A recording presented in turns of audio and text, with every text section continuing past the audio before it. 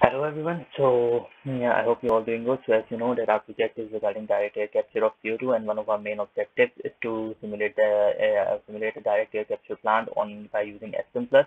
So this is the simulation, the main flow sheet or the entire flow sheet of the simulation.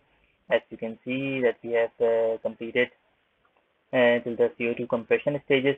So I'll briefly explain each block that we have used. So the first block is the air contactor block. Here we have used a mixer to mix the hydroxide solution and the carbon dioxide which is coming through the air, from which a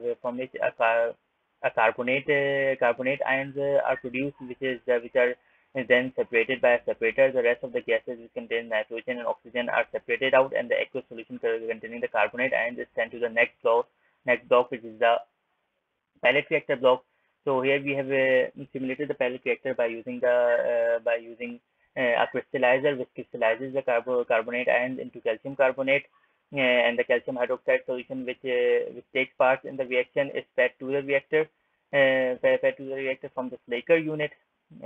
From here, the crystallizer output is sent to a rotary drum filter from which the solid calcium carbonate is separated, and the aqueous solution which contains the hydroxide ions is sent back to the air contactor unit to be utilized again. So the next section is the calciner section, where the calcium carbonate comes and it is decomposes in the presence of heat and produces calcium oxide and calcium carbonate. The calcium oxide is then separated out, is separated and sent back to this upper stream, sent back to the slaker, where it is reacted with water and it is slaked with water, and again calcium hydroxide is regenerated, which is sent back to the crystallizer.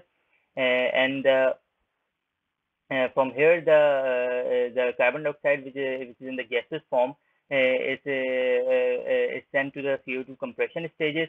The CO2 compression stages In the CO2 compression stages, this bottom part. First, we need to remove the water, that is a small quantity of water that is present in the carbon dioxide. So this is removed by using a water knockout drum, in which water is passed through CO2, removing the rest of the water vapor content in it. After that, the CO2 is then sent to a multi-stage compressors, where it is compressed to 15 megapascal and sent to storage. So this is the simulation that we've done so far. So the heat exchangers that have been shown in the simulation are all to recover as much heat as possible, so that minimum heat requirements are required.